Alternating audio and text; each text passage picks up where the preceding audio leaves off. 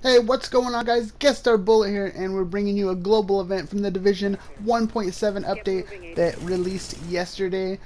Sorry I didn't get anything out yesterday. I had some other stuff going on, but I'm here today doing a video for you guys on the global events.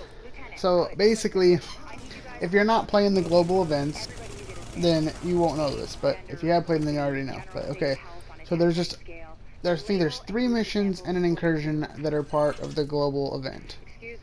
So, and you can play them as many times as you want, and you'll get the same amount of credits, global event credits. If you do it on normal, you get 150 with just normal outbreak on normal difficulty. On hard normal outbreak, it's 225, and on challenging, I can't remember how much it is. I have not done the challenging one yet.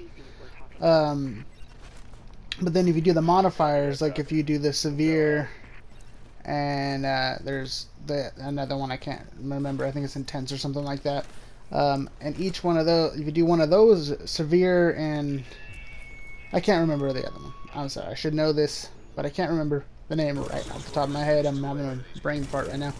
But you'll get an extra 75 credits for those if you do one of the two besides just the normal outbreak. So once you do those, you'll get, like, say you play it on normal difficulty, you do the second outbreak thing, you'll get a total of 200 credits. So you'll do the 200 credits, or you'll get 215 or something like that. I think if you're playing on normal difficulty, you only get an extra 50. If you play it on hard, you get an extra 75. So on normal, with the extra modifier, you'll get a total of 200 credits. On hard, you'll get a total, because he gets 225 on hard plus an extra 75. So I'm not going to do that math right now. That's 300 credits, I think. Yeah. Anyways, so, and there's 3 missions, I believe, 3 or 4 missions and an incursion that have the modifiers on them for the global event missions. And like I said, you can play them as many times as you want, the same one over and over again if you want to, and you'll get, like, you play it on hard, you can play it 5 times and you'll get 225 each time. It doesn't matter. For 7 days.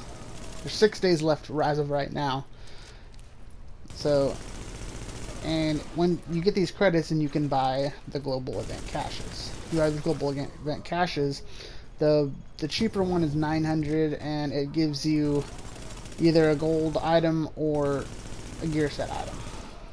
Now, if you get the more expensive one, you'll get either a gear set item or an exotic item. So there's that to think of. You save up your money a little bit, you buy some of the more expensive ones, get some better items. Some, if you're missing some of the exotics, you know, that might be a good way to get it, because, I mean, if you're playing these missions, you most likely can run through them on hard pretty easily. So it shouldn't be all that difficult to run through these missions on hard, I would think. And like I think it takes me about like 5 minutes to run through a hard mission. You know, you do that.